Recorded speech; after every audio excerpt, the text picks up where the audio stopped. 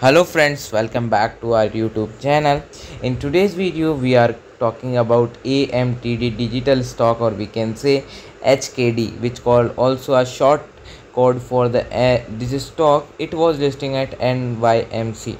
So first of all, welcome to our channel. This channel is talking about the stock analysis, news, updates and other things about the stock. So in today's video we are talking about HKD stock. So if you think about the HKD stock, so first of all I will say you, if you visit this channel for the first time, please subscribe our channel and also press on a bell icon for the future update. HKD stock, it was trading at $750 with a negativity of 6.25% in the previous closing session.